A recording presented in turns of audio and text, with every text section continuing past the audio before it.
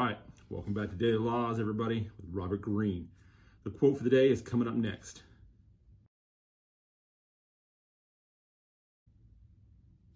The quote for the day is cultivate the third eye.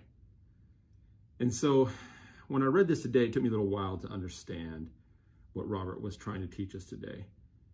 And I had to reread the example that he gave a little bit, but when I break it down to its most basic form, this is what Robert wants us to learn today.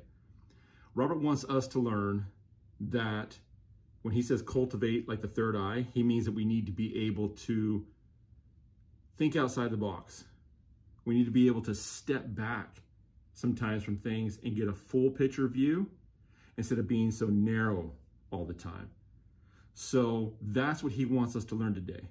Sometimes you're going to have to step back from a situation and take a broader picture. And also, too, he wants you to be able to think of things, solutions outside the box. Until tomorrow.